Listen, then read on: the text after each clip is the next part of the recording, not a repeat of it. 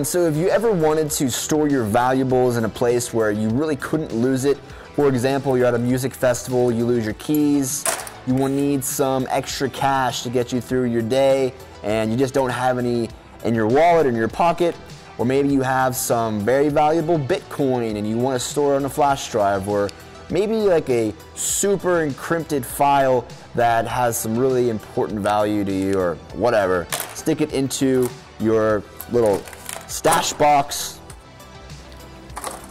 Oh, we kind of over-designed this thing with some super powerful magnets. These are like 50-pound magnets in total.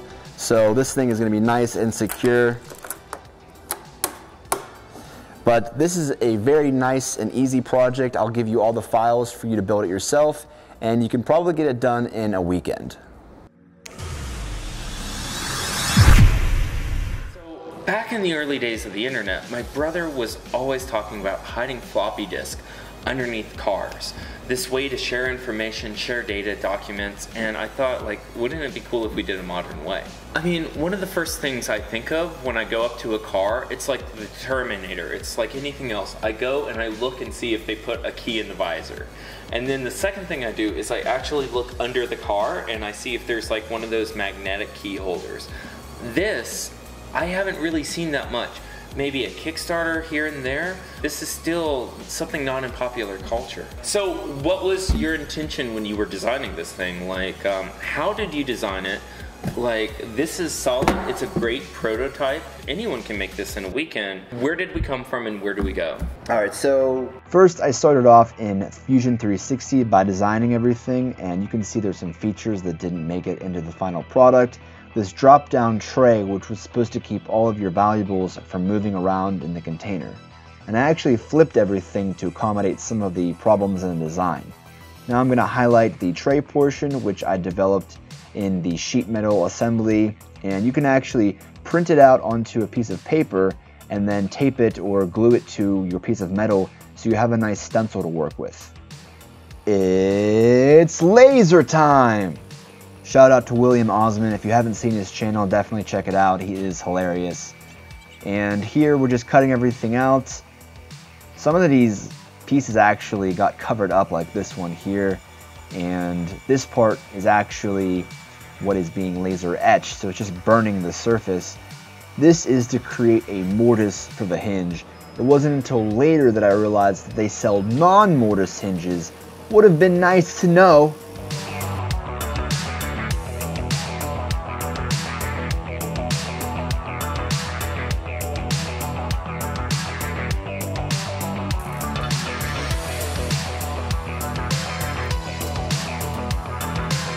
And you can see this is how the hinge is going to be inserted.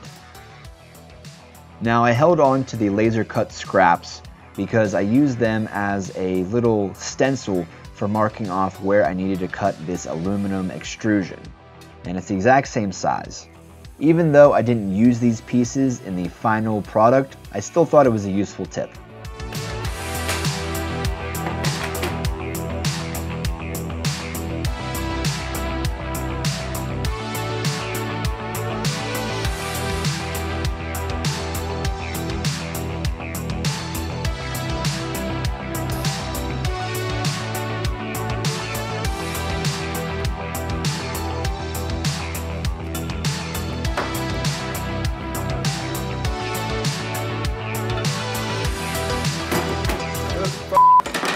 I was getting a little bit frustrated here, and so I actually broke some of my previous failures and used the pieces to actually create a little bumper because these clamps didn't have a rubberized portion to avoid indenting the surface of the wood.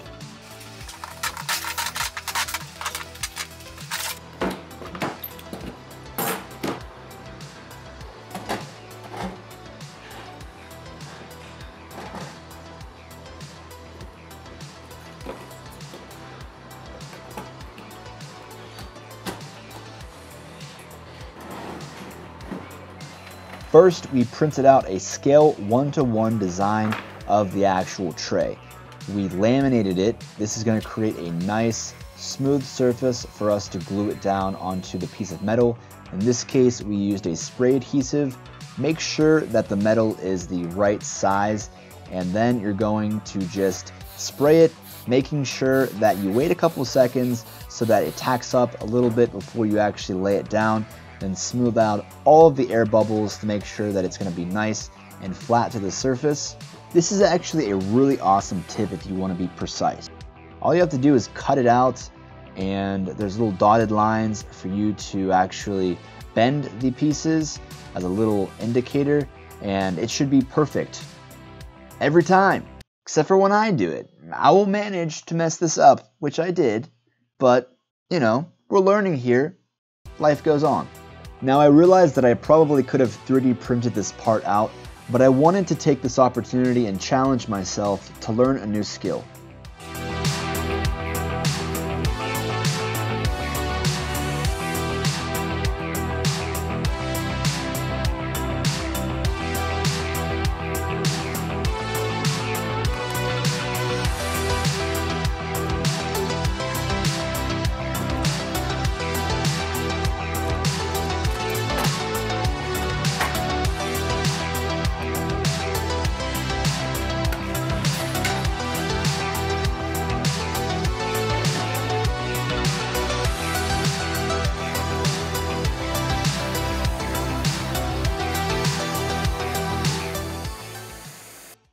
Now at this point, I'm very frustrated. I realize now that my design is not going to work exactly the way I planned.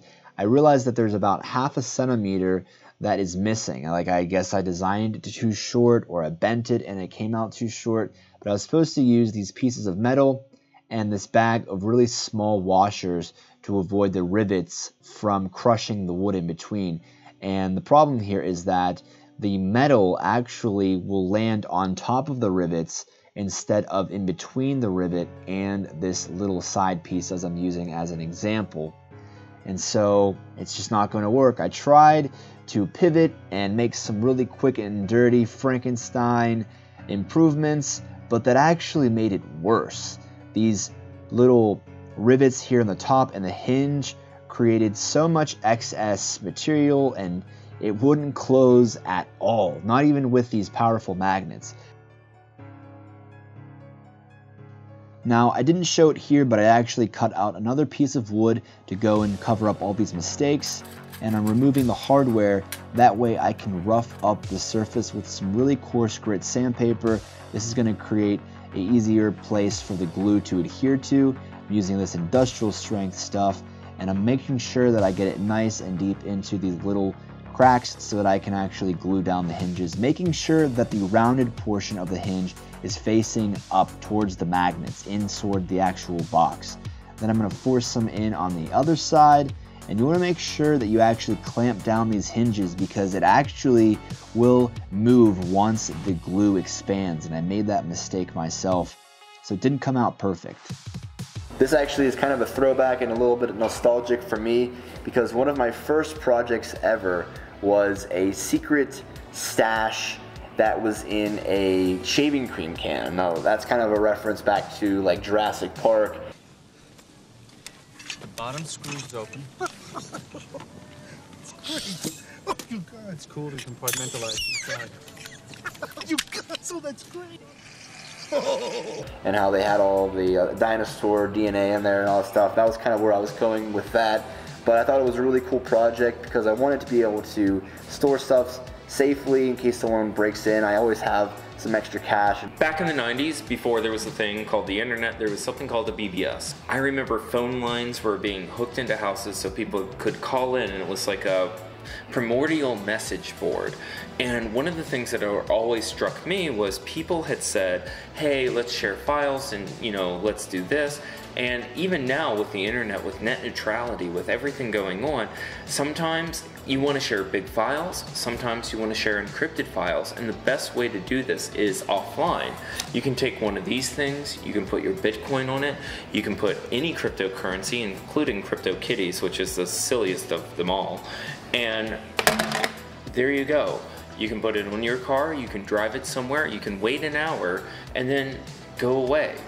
So what I find interesting is being able to text someone on Signal, say we're going to be at Frick Park, we're going to be at Chinley, we're going to be in San Francisco, and be there for an hour, see if they get it, and go. This is the type of stuff that you see hackers, you see journalists, you see other people use to store encrypted stuff, to share files, and they will text each other on the Signal app, VPN.